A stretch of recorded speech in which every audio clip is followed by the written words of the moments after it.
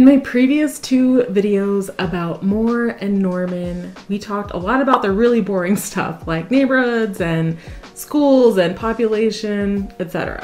But why do people actually choose one town over the other? Moore and Norman are both in the same county. They are both in Cleveland County. However, Norman is known for being more liberal or more moderate than Moore. Norman is actually known for being one of the most liberal places in Oklahoma. You can see from these election results in 2022 that the Democrat candidate for governor actually won Cleveland County. And this is because Norman, that's much bigger in population size than Moore, actually voted for the Democratic candidate because Norman tends to vote blue. Another reason that Norman tends to be more liberal is probably the main reason is because of the University of Oklahoma being present in the town. Moore is a really easy drive to Oklahoma City. From my brother-in-law's house in Moore, which is just south of 19th Street, it actually takes about 19 minutes to get from his house to Devon Tower, which is right in the middle of downtown.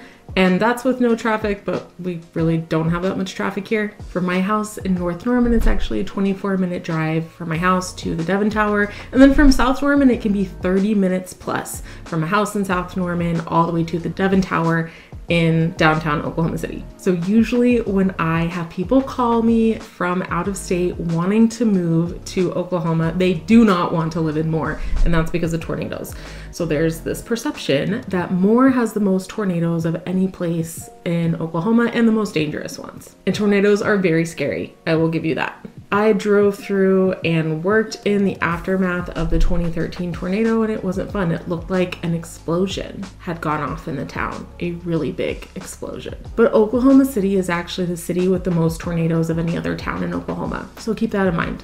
As a young person or someone who feels like they're still young, Norman is just a great place for a young person to live. I would have a really hard time living anywhere but Norman. There's something about Norman that is just vibrant, and it's something that I don't feel whenever I am in Moore. I do go to Moore a lot for shopping. I own rental properties in Moore, but I definitely don't feel the same vibe in Moore that I do in Norman. And that's really important to me. In Norman, it's the downtown, it's the shopping, it's my coffee shops and my bookstore. It's all the things that make it the town that I want to live in. It's an energy that I would really only feel the same type of energy in maybe the Plaza or Paseo district in Oklahoma City. But that would be really tough for me to live in Oklahoma City. And at the same time, Norman is known for being a family-friendly town. And all I'm saying by this is that people with kids like it here in Norman because there are so many things to do. There are so many activities in Norman. And it's not like Moore doesn't have activities, because they totally do. But Norman is a big, big town, 128,000 plus people.